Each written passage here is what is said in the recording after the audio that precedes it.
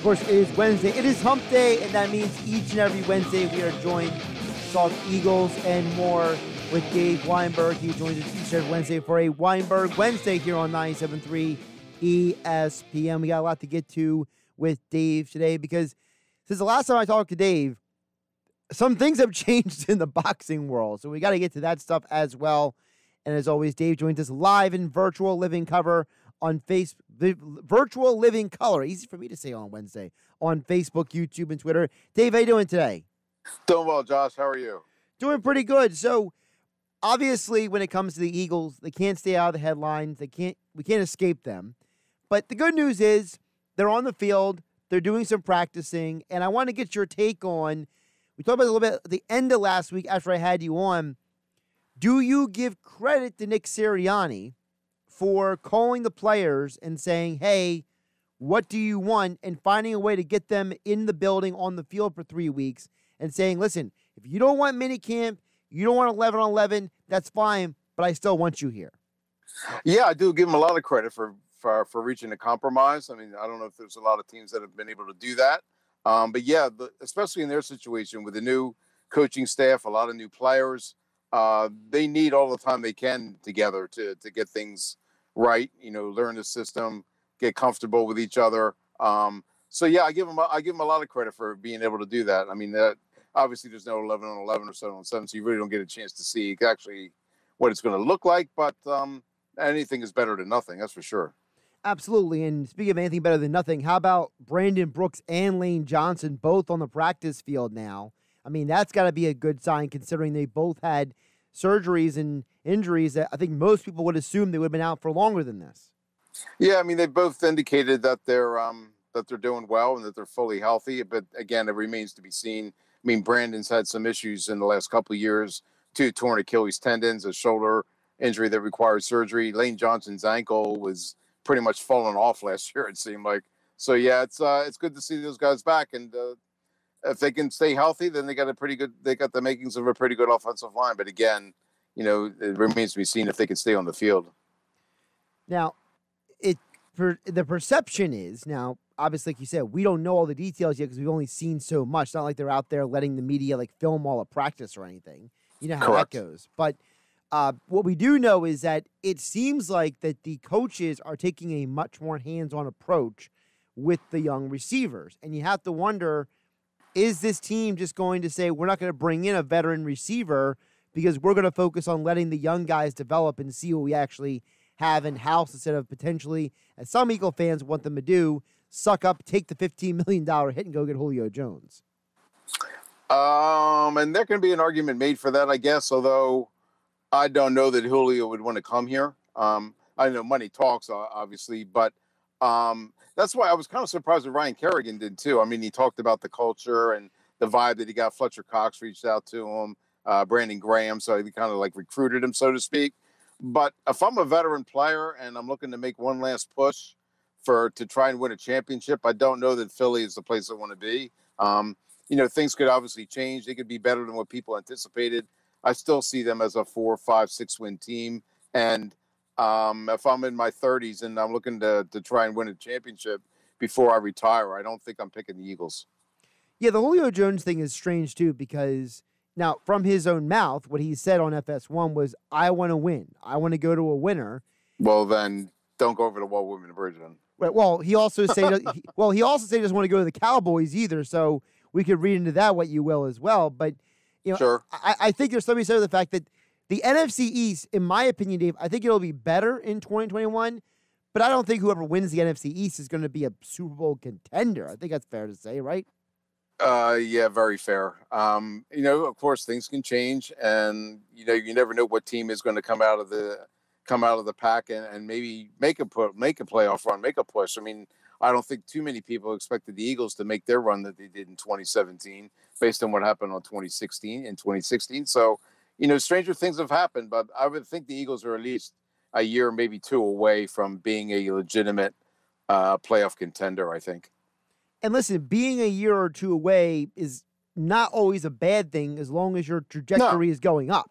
As long as the trajectory is you're better in 2021 than you were in 2020, at least you're moving in the right direction. Like, for example, when Chip Kelly got fired, nobody wanted to see them be worse than 2015.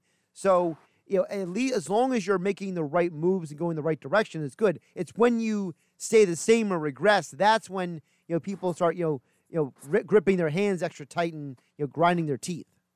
Right. And I had this conversation with someone the other day where I think Eagles fans, they just want a reason to be excited. They want a reason to tune in every Sunday to watch their favorite team. I know that they obviously want the team to win, and they'd be disappointed if they did, finish with 4, 5, 6 wins or whatever. But if they're showing signs of progress, if they're showing signs of improvement as the year goes on, if Jalen Hurts proves that he can be a legitimate franchise quarterback, that's going to go a long way to appeasing the fans. I think more so than not making the playoffs so heavy. So if they can, like you said, if they can just make progress and show improvement over the year, I think they'll be okay.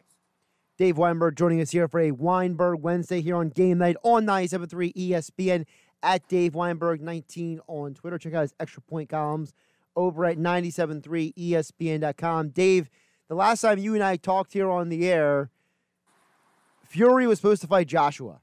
Now, the whole thing has been turned on its head, and now it's Fury versus Wilder. It's Joshua fighting a guy that I've never heard of in my life. So, right. What is your latest perspective on this heavyweight fiasco? Well, as I said earlier, you never can start believing that something's going to happen, especially in the heavyweight division, until those two guys actually get into the ring together. People want to see Fury and Joshua, but the powers that be, the various sanctioning organizations, they all have their own little side shows, their own little backdoor deals, if you will, backroom deals. And as a result, this is what you get. And it's not just the heavyweight division. It's almost every division where guys have mandatory defenses that come out of the woodwork, fights that you really weren't expecting to happen. They wind up, they have to fight this guy. Then you can fight. It's ridiculous. And so that's, I'd like to say I'm surprised, but I'm really not. I've seen this happen so often in boxing that it's just par for the course, unfortunately. I mean, I don't think anybody would ever think that the heavyweights today are on par with anything we've seen in the history of the sport. But what do you feel about the three big names at heavyweight right now? What is really their standing, not just in the last few years, but what is their standing in the overall boxing game right now? Like, how do you view them? Well, you got to start all over. I lost your audio there for a minute. I'm sorry. I was just asking, where does the big three heavyweights stand right now in terms of boxing? Like, how would you look at them and quantify them? Fury's number 1, Joshua number 2, Wilder number 3. Wilder didn't show. I mean, I like Deontay as a person, and I know the struggle that he was going through to reach what he did. But he's a very one-dimensional fighter, very limited as a fighter. But he has that knockout power that everybody loves. Still, he's not as technically skilled as either Fury or Joshua. But again, all you need is a heavyweight. All you need is a punch, and he has that. And his punch is as good as it gets. So, but yeah, he didn't show me much against Fury in the second fight. And he claimed that he was, dehydrated, or his costume weighed too much, or Mark Breland didn't train him properly, what have you. He was full of excuses. So I guess maybe they should do it one more time, just to show the public that once and for all that Fury deserves to be the linear heavyweight champion. Yeah, and maybe maybe you just don't wear a crazy costume when you go out to there you go. The ring, Try maybe just wear a towel like Mike Tyson used to. Yeah, right? Well, that's to say, back in the day, guys would just go out there with a light robe, and they just warm up and they'd run out there. And we don't need a WWE spectacle for boxing, for goodness sake. Absolutely right. Now, what was a good thing for boxing was that fight between Taylor and Ramirez. Oh man, on that was Saturday. Awesome. I mean, Taylor put on a show, and I always love it when a fight exceeds expectations, Dave, because for me, listen, I look at boxing and I enjoy it, but for me, as someone who's not a diehard boxing guy, I just want to walk in there and get a good show, and I feel that Taylor and Ramirez gave you more than just a good show. They gave you something to remember. Oh yeah, that's absolutely a contender for fight of the year, I think. Yeah, Taylor did what he had to do. I mean, showed surprising power by dropping Ramirez twice, but Ramirez showed his willpower and his determination by getting up both times. I honestly thought Ramirez might have won the fight. I know I was in the minority that way, but it just seemed like Taylor dominated two of the rounds, but there were also a lot of rounds where Ramirez kind of dictated the pace and he imposed his will, I thought, by pressing the action and stuff. But in either case, I mean, I had no argument either way, and both guys fought a terrific fight. And like you said, that's the kind of thing that boxing needs. Terrific fights, not those first round knockouts. They get a lot of attention and YouTube hits and what have you. But it's two legitimate, undefeated world champions going at it for 12 rounds. That's what boxing really needs to happen. Yeah, and also the fact that, I mean, what's ironic is people love knockouts, but yet every great sport boxing movie is a fight that goes like 10, 15 rounds, right? So it's That's true. We want our movies to be, Mickey Gall, Arturo Gotti. We want Rocky to go the distance with Drago, but then in real life we want a knockout. James J. Braddock on the distance and Cinderella Man. Yep, you're right. But to me, like you said, like this was a fight of the year, and to me, this is what boxing needs more of. We need more just beautiful technique and beautiful skill out there, because I think that's what gets lost in translation sometimes when it comes to marketing the sport. Yeah, and ideally, I mean, you do want, I guess, a knockout is, it is pretty exciting and it's shocking when it happens, especially in a fight, like if it would have happened in a fight like that. But you're right. I mean, to have two guys that are superbly skilled, they have power, but they also have defense. They also have a jab. They also know how to maneuver around the ring.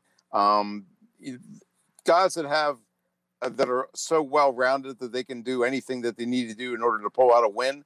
You're right. Those are the exciting fights. Those are the top of the line fights that make boxing such a special sport. Casual fans, maybe they do prefer knockouts, and I have no problem with that too. I mean, Mike Tyson had people at the edge of their seats whenever he walked into the ring, and there's a place for that too. But I prefer like the type of fight we saw last Saturday night. Now, I was having a conversation, full disclosure, with my mother over the weekend about boxing movies. So I want to ask you, Dave, do you have any specific movies that you think are the best boxing movies? And do you also have a movie that you're like, that was a horrible boxing movie? Oh my gosh. There's one that you probably don't know of called Diggstown. And it had Louis Gossett Jr. and I forget the guy's name, James. He plays this manager. Anyway, it's a movie about this kind of a barnstorming heavyweight who goes and fights in bars and barns and all of the way places. It's a very entertaining movie.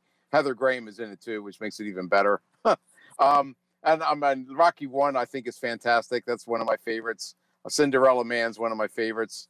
$1 Million Baby, I liked up until the end. I thought it got a little it was hard to watch at the end. And but yeah, and The Champ, I mean, everybody cries at that with Ricky Schroeder and John Voight. I don't know of one that I really dislike. I'm trying to think. I've seen an awful lot of them. I kind of thought like Rocky 17 was a little over the top, but I thought they kind of took that franchise a little too far. Although the Creed movies apparently are pretty good, so maybe it's coming back a little bit. I don't know. Yeah, how about you? What did you decide on? Well, so for me, the whole conversation started because I was saying that you mentioned $1 Million Baby. The ending is like so atypical of like the modern movie because it's like at the end, it's like it's so sad, and you're like, wait a minute, we just went through all of that, and now Clint Eastwood is depressed all over again. All right, well that was right. not the movie I was expecting at all. Absolutely. Not that I hated it, but it was just like the ending was just so shocking. You know what I mean? Correct. Yep. So for me, now I did like the Creed movies because of the fact that I felt it was a completely different story. Mm-hmm. And the way they played it out was different, even though they kind of kept it in the Rocky universe. I'm with you. I like Rocky 1, but I also like Rocky 2 as well. I like, yeah, me too. I like the redemption story. I'm with you. I think Rocky 5 and Rocky 6 are completely stupid and useless. I do love Cinderella Man, but I also love Russell Crowe, so that kind of it goes hand in hand. I also like The Fighter with Mark Wahlberg, because I think that Mark and Christian Bale did incredible jobs at portraying real-world people, and I think they both just took those characters and embodied them. Oh, okay. Very good. All right.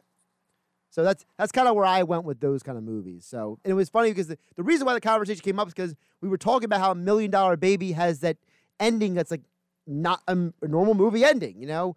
Whereas the other boxing, usually a movie is, the storyline is something along the lines of fighter has something to overcome, fighter has to work uphill, fighter, has a victorious moment in the end, and they all live happily ever after the end. And it's just how you tell that story is what makes the difference. That's true. Yeah, they're very. They pretty much follow the same script, although there are some people like you said, $1 Million Baby kind of ventures away from that, makes people a little uncomfortable. But there's nothing wrong with that. It's sometimes you need to be surprised in life, Absolutely. Dave, one more before I let you go, and I appreciate you jumping on as always. Sure. Obviously, the other side of the boxing conversation is. Dave, is Manny Pacquiao that broke that he's going to fight Earl Spence? I don't. There's some guys who just don't know when to let it go. And as we've talked about before, I'm not the one to tell somebody to hang it up. I mean, the fighter knows when he's had enough, I guess, and far be it for me to tell them when they shouldn't. But that's going to be that's going to be a farce. Manny can still beat a lot of guys, but Errol Spence is not one of them. Right. And I just don't understand the point other than maybe money. I don't know. Maybe he is broke. I'm not sure. Yeah, I don't know. I mean, like I said, I'm not trying to hate on the guy, but I just feel like at some point you just got to own your mortality as an athlete. And I feel like, some guys, like I understand if you play like a sport like baseball or basketball, like you want to hang on a little bit more because, it's not like boxing. Boxing, fighting the fight game, you get punched in the face, it's a totally different animal. Like Anderson Silva in MMA came out recently and said, listen, I'm done with MMA. MMA has passed me by, and he owned it. You know what I mean?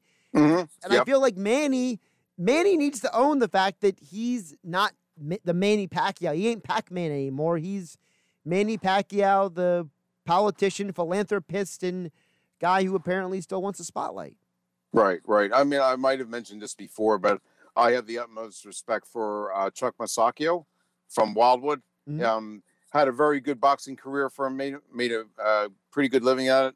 Didn't quite get to the upper echelon, but won more than his share of fights. He was like 19-4 maybe. But his last fight, when he lost to the guy that he knew in his prime he would win easily, but he saw shots that he couldn't escape. When he threw punches, they were way too slow, he thought. And when the other guy had his hand raised, Chuck knew that he was done. He said, if I can't be the best or even a close facsimile to what I was, then it's time to leave the game. And he did. And credit to him, he's never looked back. He's Dave Weinberg.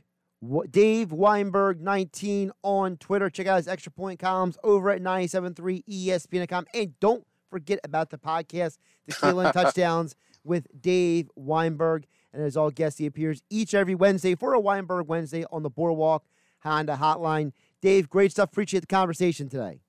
Anytime, Josh. Thanks for having me as always. Talk to you next week.